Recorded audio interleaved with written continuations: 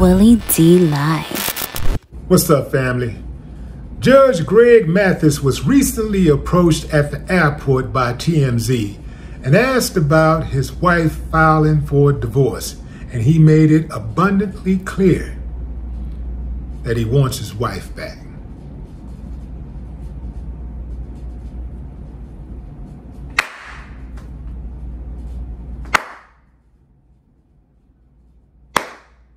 I ain't got no problem with that, but some of y'all do, so let's talk about it.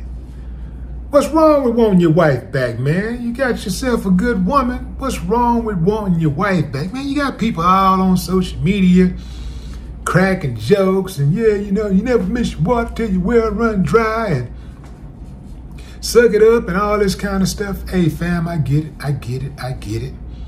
But it is true. You don't miss your water till your well runs dry. But I'm going to tell you something. When that man said, I'm going to get my wife back, I believed him. I mean, I felt that. It can happen, fam. You can be in love with a woman and you can neglect that woman. Doesn't mean that you love her any less, but you can get caught up in your career, get caught up in hanging with the fellas and all of that type of stuff. As Judge Mathis so eloquently put it, when dude first approached Judge Mathis, he asked him how he was doing, and Judge was like, I'm doing fine. Then he caught himself. He said, you know what? Matter of fact, I'm not doing fine. I'm having the worst days of my life. How about that? And he said, maybe I can be a cautionary tale for other men.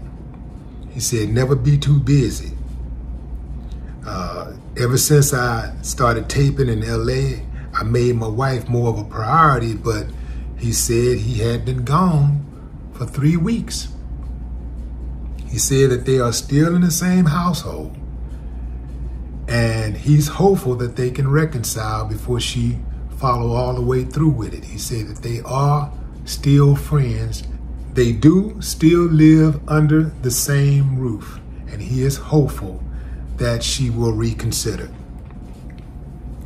He added that he's doing everything he can to turn around the relationship and win Linda back. They've been together for 39 years, fam. That's a good run right there. I mean, that's a damn good run. Do what you got to do to maintain your relationship. I don't give a damn what nobody else is saying.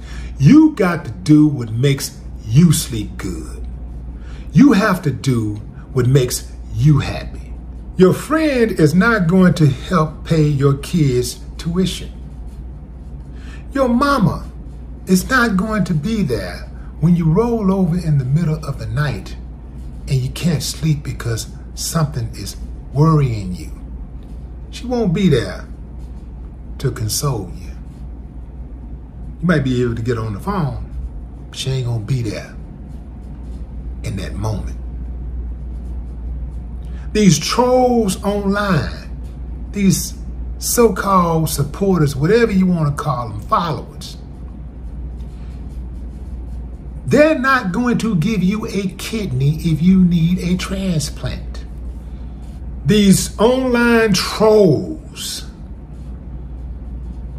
these followers, so-called fans, supporters, they're not going to give you a kidney if you need a transplant.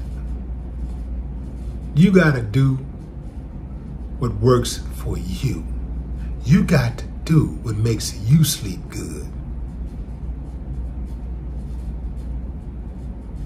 No more talk.